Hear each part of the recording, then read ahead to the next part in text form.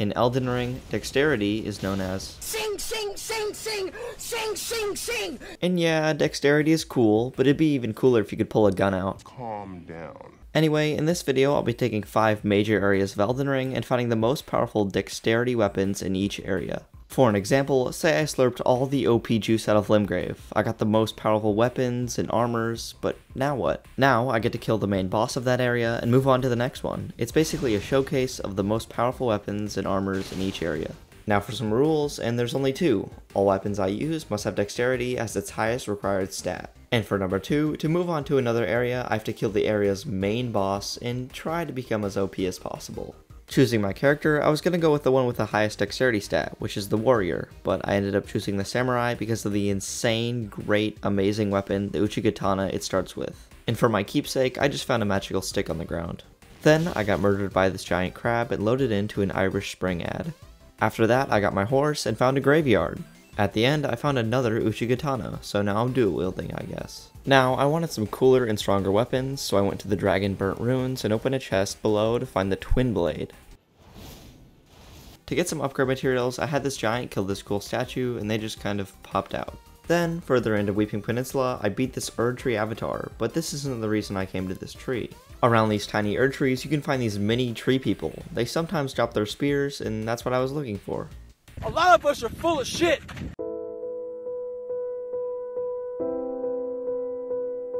After that, I went around to collect a couple talismans, such as the Axe Talisman and the Green Turtle Talisman. I'm not sure if I'd use the Axe Talisman, but the Green Turtle Talisman is good all around, so I equipped it immediately. Next, I made my way down to Castle Morn, home to the greatest sniper of all time. Target neutralized.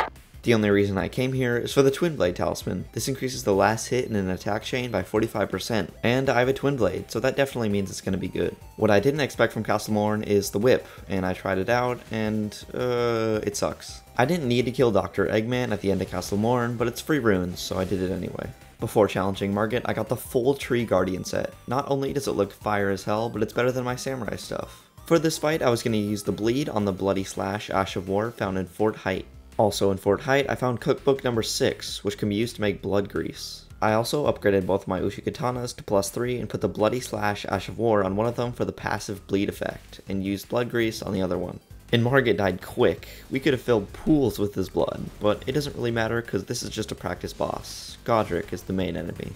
With Stormveil unlocked, I had a couple new weapons I had access to, first with the Hook Claws and the Misericord. I also picked up the Stormcaller Ash of War for something I was going to try later. But there's a weapon I'm missing, a weapon that would take 25 times as long to get, but you know what they say, time is power. By farming this one skeleton at the Church of Pilgrimage, you can find the Bandit's Curved Sword. And through slow-mo innovative technology, you can see the swords hit 4 times before jumping and touching the ground again. Throw some bleed in that equation, and you got a powerhouse combo. Back atop this tower in Stormveil, I murdered a generation of our feathered friends and picked up the Claw Talisman. I knew it increased jump attack damage, but I didn't know if it helped with fall damage or not. I also upgraded both of the Bandit Curved Swords to +5.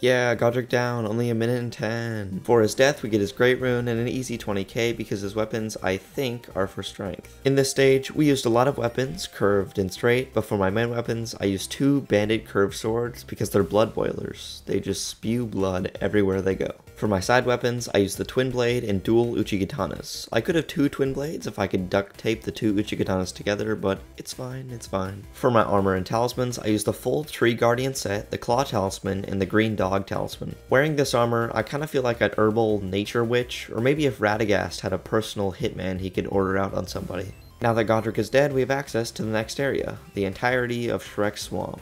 But what I did next was right next to me. I farmed all these skeletons for the chance at the Grave Scythe. After 30 minutes, I got it and my heart sank to hell. I thought this was a dex weapon. It scales with 17 strength, are you kidding me? Thankfully, this isn't the only scythe in the game, because in the cliff bottom catacombs, I got lost for a while, but in the end, I found the scythe, which is kinda uncool compared to the other one. Then I paired the Stormcaller Ash of War with it, so now I can identify as a tornado. I also got the Volcano Manor invitation after talking to Prawn Man. To boost my tornado damage even further, I got the Winged Sword insignia from one of those Millennia Knights.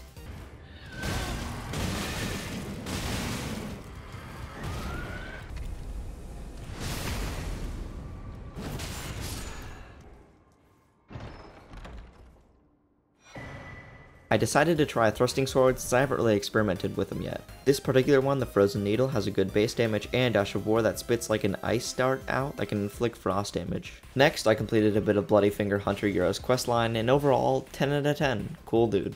After meeting with Yura, I headed up to the Frenzied Flame village. There was a few things I had to do here, but the main thing was killing Fingerprint Vike. And I gotta say, this guy is harder than half the bosses in this game. I mean, he was the closest Tarnish to becoming Elden Lord, so I guess that makes sense. To beat him, I developed a strategy called run away and come back with the sprinting L1.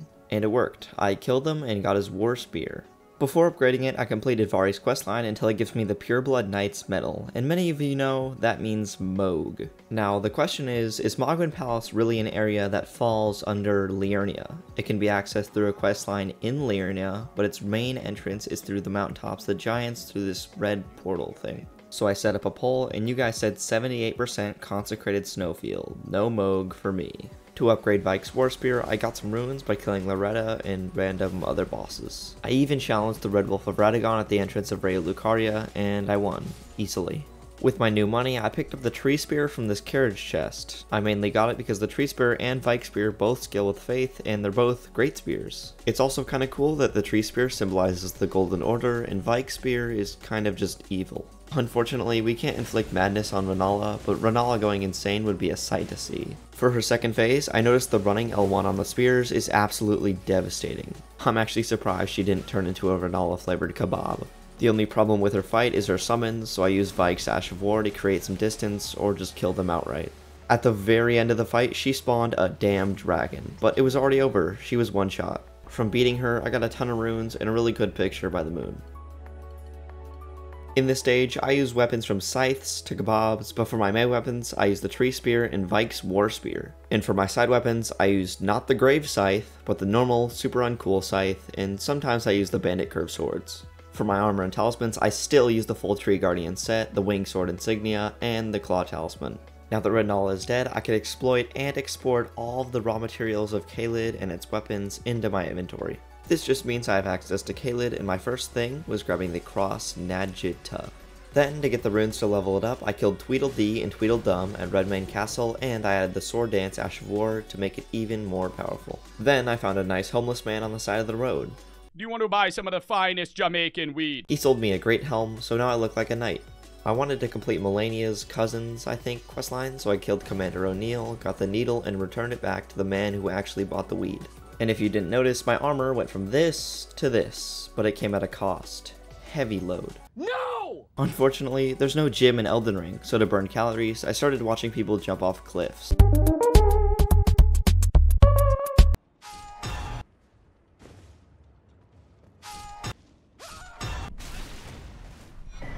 The Great Jar's Arsenal is one of the best talismans in this game because it increases equip load by 20%. I am not fat anymore. I also got the Radagon Sword Seal, and I realized I didn't really need the Weapons Jar talisman because the Radagon Sword Seal already brings me to medium load. To get a good talisman, I completed Millicent's questline until she stabs herself and gets healed by her needle. This gives me the Prosthesis Wearer Heirloom, which increases dexterity by 5. Now to hunt down another weapon. I had heard a bird dark as night with wings that shined in the moonlight. But you know what else I heard? Weak to holy damage. And weak to holy damage he was. I killed him and got one of his claws. Spoiler alert, it's not just a claw, it's the Death's Poker, which has the highest required stat of dexterity, even though it's one of the strongest magic weapons in this game. To upgrade this, and to upgrade intelligence so I could use it, I killed the giant dragon in Caelid and the Knight's Cavalry. With my new levels and Magic Bird Claw, I challenged the Godskin Apostle below Radahn's Great Rune Tower, and I told myself I could beat this boss without using sleep pots. I told myself that for another 2 hours. These bosses are eating up my storage. The second I bring out a sleep pot, I got to experience the full power of the Death's Poker.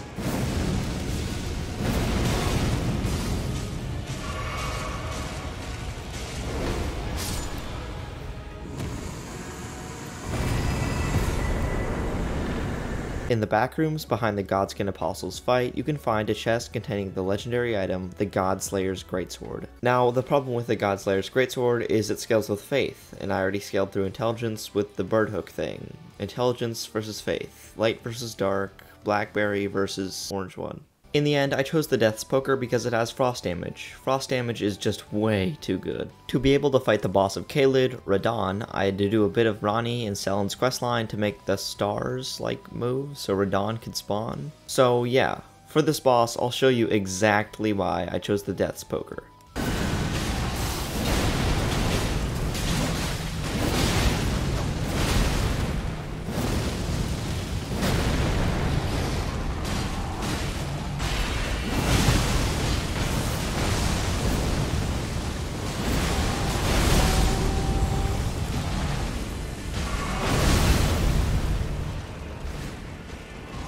And then he goes up in the air.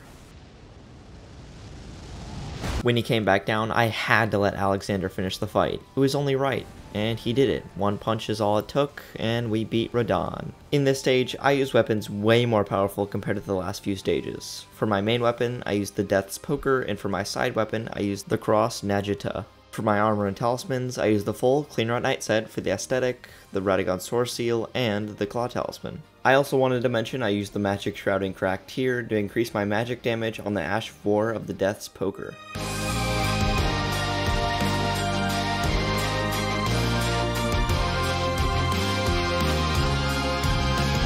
Now that I had conquered Limgrave, Liurnia, and Caelid, I could access the upper-ish part of the map, Volcano Manor, Altus Plateau, and Lanedell Royal Capital. First, I took this portal to go very, very north to the Windmill Village. This is where I found the Twin Knight Swords and, the Navy armor. And in the same village, I found Moldy Cheese Stick number 2, and I killed him the same way as I killed the last one. He just loves to stand still and turn into a helicopter while I burn him in cold fire. Thankfully, he was carrying his dentistry equipment on hand because he dropped the Godskin Peeler. This weapon is a peeler. Now, I was going to pair this with the Twin Knight Swords, but wait, there's better twin blades in this game, so I went to this church and found Yura dead on the ground and picked up his Nagakiba, nice katana, and I killed his wife and got her twin blade. Her twin blade is Eleanor's twin blade. It does some of the craziest bleed damage in this game and is definitely top 3 bleed weapons. I got Ritual Sword to increase their damage. And through slow-mo technology, again, we can see that the twin blades hit 4 times on the way down. I am going to be a blender. To scale into Eleanor's Pole Blade and Arcane, I killed the Mimic tier to get a Larval tier and the Silver tier mask, which increases Arcane by 9. I also traveled west, nearing Volcano Manor, where I killed this giant crab and found the Scavenger's Curved Sword, which I'll use later. A little bit higher on Volcano Manor, I fought the full-grown Falling Star Beast, and I got my ass kicked. I am not going back there. Instead, to reimburse my ego, I fought the Draconic Tree Sentinel, and I killed him. Bleed is that strong, and Eleanor's Pole Blade does so much poise damage. After Draconic Tree Sentinel, I ran straight to Godfrey. I used the Nagakiba because it's consistent, and the other twin blades kind of focus on bleed, and a ghost can't bleed. I'm also just really good at this fight. This fight is timed and flowed, and everything feels so calculated. Godfrey is just an NPC. Upon his defeat, I get another talisman slot and enough runes to fill up a pool and still have enough to fill up a hot tub. Now, it was time to improve my bleed build. I got 3 things, 3 huge factors that increased my damage by almost double. First was the Lord of Blood's Exaltation, and if you know how to get there, you know that it took me almost an hour to get to, and I also had to kill some guy named Edgar. My next item is actually in Limgrave, and I could have got it the whole time, except I forgot. I'm sorry. It's the Golden Vow Ash of War, and it obviously doesn't scale with Faith because it's an Ash of War, and I can put it on any dexterity-based weapon. And the third thing is the Thorny Cracked Tear, and I didn't really get a number on how good it is, but I saw other people using it, so it kind of has to be good. But would I really go for a full bleed setup? Would I switch to the dark side this early? No, there's something I'm missing. In the middle of the capital, if you climb this metal rod, at the top you can find the Bolt of Grand Axe, a lightning weapon that requires 40 dexterity. And it does lightning damage, so I grabbed the Lightning Scorpion Charm for more, bigger, better lightning.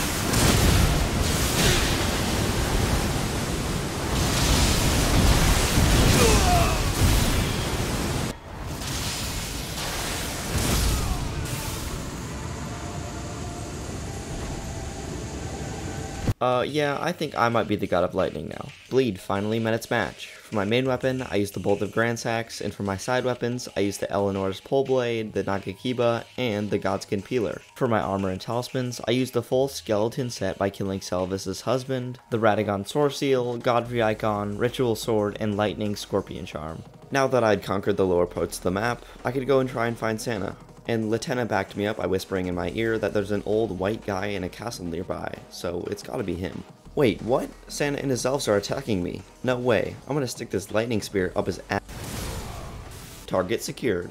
With my new medallion, I took the lift up, went through this weird dungeon, and made it out to the consecrated snowfield. But I'm not stopping here. I horsed all the way over to the town of Ordina, lit the 4 pillars, and took a portal to Mikola's Haligtree. There were so many runes here. I was getting Newman's rune, after Lord's rune, after rune level 10, and every enemy drops at least 1,000. It is crazy. But it's not just runes, it's smithing stones too. I was getting the whole smithing stone family in my inventory. The first boss here is actually Loretta, part 2, and she didn't resist my lightning very well. One strategy that I used was when she summoned her magical swords, I would have enough time to get a full lightning spear off, and that did a ton of damage. In the end, she tried to hit me with her war sickle, but I didn't let that happen. 200,000 runes for that. No way. Now, I had entered the main part of Mikola's Haligtree, and I have a few notes here. First of all, these guys are blind. Like, no wonder they can't find Mikola. Deeper into the Haligtree, I fought this worm to progress Millicent's questline, and I died so many times. But that's when I discovered high ground, and I won so easily, he just can't hit me up here. After the fight, 2 summon signs spawned in, one to help Millicent and one to hurt Millicent, and I obviously chose to help her because she is a friend, and I had to kill her 4 sisters, I think? I don't really know who these people are, but we killed them, and I got the Rotten Wing Sword insignia. After that, I took a lift down, and oh shit. And I have never known defeat. Haha, not until now. I am Melania. Blaze. Is that the maximum power we could get? I think it's time to switch. If you only knew the power of the dark side.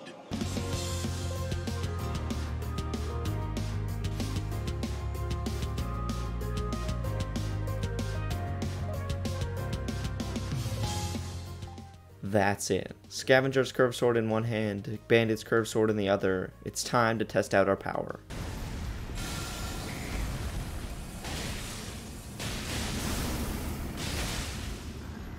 Twice. Duel. Bonus.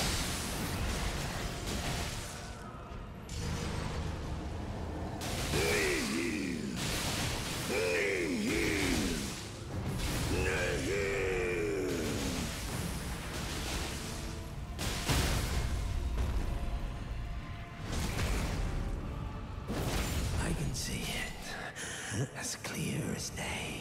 More quill. I've switched over and I think I love it. Now this has to work. I am Melania.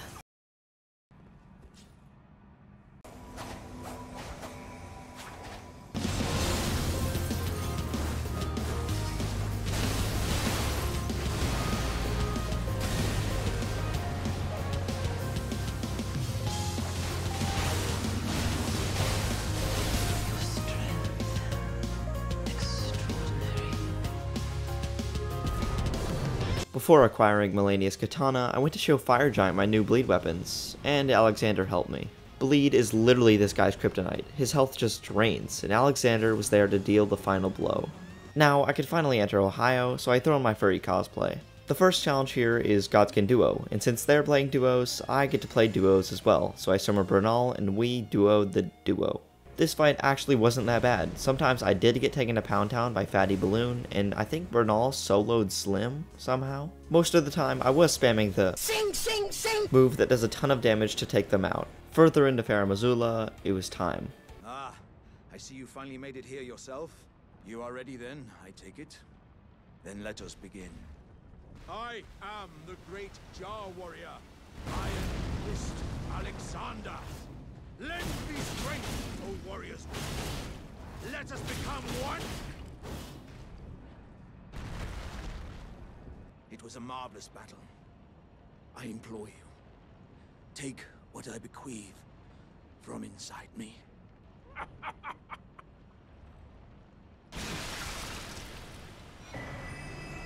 Killing Alexander in this game is an event never to be forgotten, and the talisman he gives is unrivaled in damage boosting. And for this boss, we're gonna need it. Out the gate, everything was looking good. I used the Bolt of Grand Sax for the extra damage against dragons, and then he pulled out the nuclear bomb move.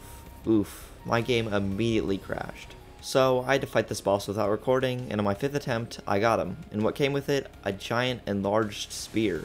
I wanted to test this out on Malekith, but side note, does anyone have the problem where the Draconic Tree Sentinel chestplate just turns invisible and doesn't show up? Instead, I used the full meatball set to turn into a 500-pound lightning boulder. The strategy for this meat build is to ram into your opponent until he dies or you die first. Who said dexterity can't look like strength?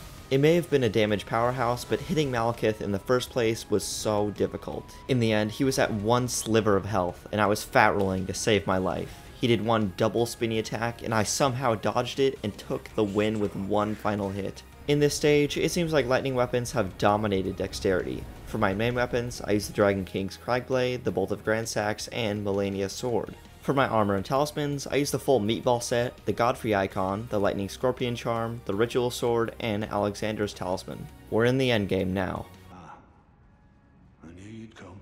Throne. Queen Margaret has hung hope to us, that we continue to struggle. Unto eternity. I know in my bones. Next is Grandpa, and Melania's Sword is the best weapon for this fight. It's almost like Waterfowl dodges his attacks on its own. Horalu is a little bit tougher, but I just made an adjustment to start running around in circles mindlessly. I'm back, motherfucker! Thy strength befits a crown. For the final bosses, I use the Dragon King's Cragblade because of the insane damage, and I pop Radahn's Great Rune for the increased FP and HP.